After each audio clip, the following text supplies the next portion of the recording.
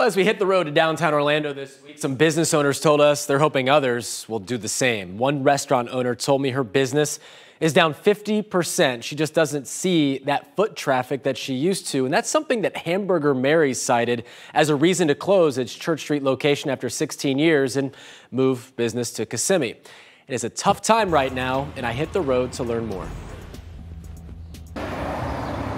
On the first floor of the Chase building along Orange Avenue in the heart of downtown Orlando is where you'll find Nifty's Korean barbecue and ramen. Do you need something to drink? Helen So and her husband have been here for 7 years, just the two of them.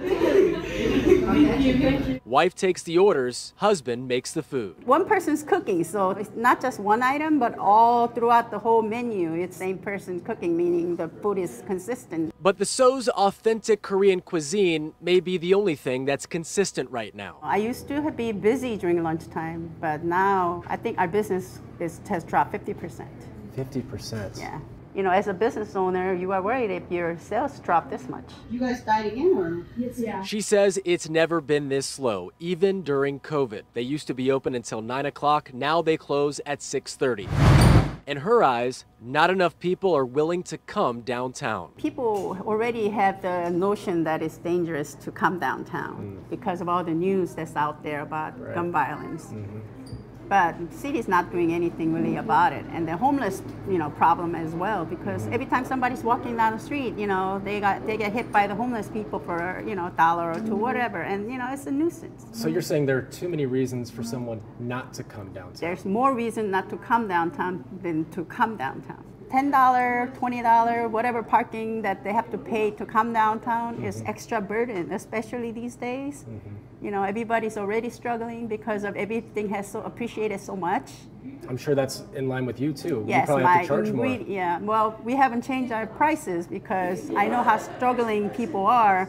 Even though my ingredients have gone up after COVID, at least 30–40%, I'm still charging same prices. So pointed to Hamburger Mary's closing after 16 years as an example of how things have changed downtown. Nearby storefronts also vacant all along Church Street. We're constantly communicating with our businesses, and we understand that there's challenges in operating in any economic climate, but also in ones that are going through a transition.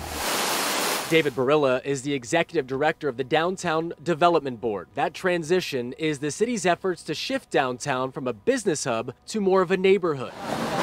He said revitalizing Church Street is a key component. We've got some new programs to incentivize businesses to come in, but having a distinct focus on Church Street is absolutely at the top of our agenda.